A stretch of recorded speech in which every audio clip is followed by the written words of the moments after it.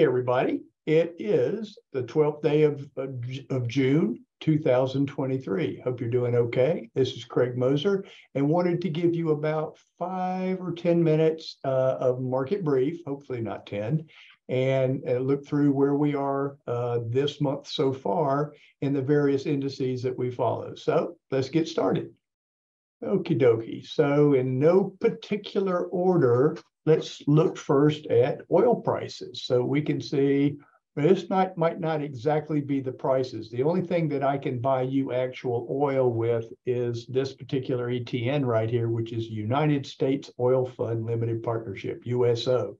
So what I want you to see is the pattern, not so much the price. But oil has gone up a whole lot to make it simple, and has declined somewhat. So it has come off of its market high, which was really in 2022, about this time last year, and we're paying a little bit less at the pump for oil. So if you're an investor, you don't like this too much. If you are someone that has to use this, which most of us are, it's nice to see these prices subside some off of the highs. As we look back over history, though, if we look back for 5 years, because this chart shows 2 years, but if we look back over 5 years, you can see prices were much higher back in 2018.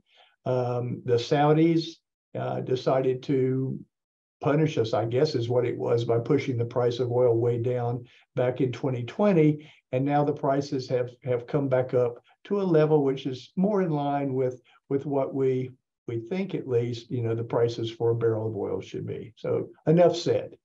Let's take a look at gold. So gold as an investment. Gold back in 2018 was very low. The price was not as high, obviously, and we saw the price of gold spike right here, 8/6/2020. So typically the price of gold goes up a lot when there's more fear around. And so, you can kind of get a feel. COVID still flexing its muscles back in September, August of 2020. And since then, we've seen this sideways sort of churn up and down and up and down and up and down. It's easy for the people that sell fear to tell you need to pile all your money in here because, the country's going to zero and all that sort of stuff, and you need to get beans, band-aids, and bullets, if you will. But at the end of it, gold is holding its own up here from a level that it's really been in, sits right in here somewhere in the range of about 2020. So take it for what it's worth. Oh boy.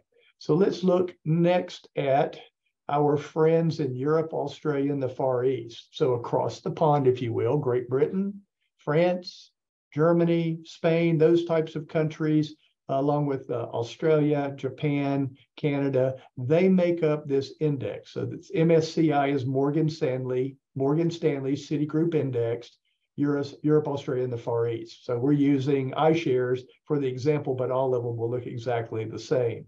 And so you can see that it seems like this range right here, we're looking back for 5 whole years, right in here is about where it's been gravitating to. We haven't seen a whole lot of upside, but I tell you what we have seen, we've seen some pretty good downside in these markets. So as you look at right here, we're still down 15% off of the high that was generated probably right in here. Let me put this over here a little further. Right in here around September-ish of 2021. I think that's 2021. Yep. And so we're down about 14% from there, and have had much greater declines, but not right now. It was down 34% at one time. COVID dropped it down.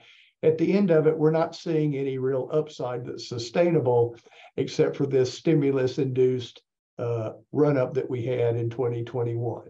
All right, emerging markets. So the big players here, of course, are Russia, India, China, and that bunch right there from its high is down about 28%, something like that, but much better than it has been. Most everything has rallied some from where we were back in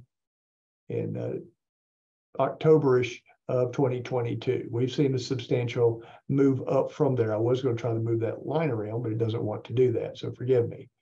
What people call the stock market here is usually the S&P 500. So we'll use that example, and you can see in comparison to most of these other indices, the S&P has been more resilient. So before you go, hey, this is great, and all the stock markets are back up, that's not necessarily the case. When you look at the breadth of the rally in this particular index, what you also see is it's very driven by some specific companies. So, you know, if you look at the Teslas, the NVIDIAs, the Metas, the Microsofts, Apples, Googles, those are the stocks that have had most of this rally since this market bottom right here, which was, again, right around the late September, early October range. So it's a tech-driven rally. It's not necessarily a broad, everybody's moving up rally at this point. So hopefully that will catch on and we will get more of that, but so far it's not the case. If you look at the Dow, it's a little more lethargic than the other indexes. And then as we look at the bond market, it's kind of an interesting thing to look at. So let me find my bond piece here. So used to be Lehman Brothers bond aggregate. You'd hear that all the time. Well, Lehman Brothers went out of business in 2008, but it's still the same index, the core US aggregate bond. And we're using, again, iShares as our example there. So the yields are in the 3-ish range because there's a lot of bonds that were issued a long time ago in this portfolio, along with the new ones that come out. So bonds, from a price perspective, have not rallied back up. As a matter of fact, you're getting pretty high yields. Let's say that on corporates, you're getting around 5, and on treasuries, you're getting high 4s. Maybe some 5s on some in the 3-year window. We'll just have to take a look day to day. But what we're saying is the prices declined a lot from this market high back here in 2020, and in part because after this COVID event for bonds, the federal government backstopped most of the bonds for quite a while. Now that they're pricing based on what the market will bear and interest rates are up, the price of the bonds have declined some. So what's the guess going forward? What's the crystal ball? Nobody knows. What I will tell you is that it is an interesting next few months in that we have a lot of money on the sidelines. So that seems to bolster the markets. We also have an interesting employment situation to where a lot of people have yet to go back to work. So there's plenty of employment potential. But as I talk to business owners throughout my book, most people are saying we're not able to hire people that will work right now. So it's an interesting combination of things. But we're seeing slowdowns in the real estate market. I can show you that. If you look at residential, it looks like this. Here's an index. So this is the iShares residential and multi-sector real estate, off of its high, declining. But again, if you look over a 5-year chart, it's about where it should be, up and down and up and down. This is about right. And if you just do the real estate index, which takes in more of the other things, such as commercial and multifamily and that type of thing, again, just a sideways sort of churn. This right here, again, was a lot of money trying to find something that would go up in value. So just understand that, you know, it's not necessarily that the market should be in this trend. That was pretty well overdone because of so much money print. All right, don't want to bore you to tears, but our guess is that we'll probably see a recession in the next 2 quarters. My guess is it'll be shallow. I think probably sometime before the end of the year, we'll see another rate hike. I don't think, of course, I could be wrong on this, but I don't think that Jay Powell will raise rates at this next meeting, which is just next day or so. But I mean, he could, but I doubt it. So just be comfortable in the fact that if you're owning things now, bonds, structured income notes, and things like that, that pay a high yield, you don't have to deal with a lot of the stock market volatility.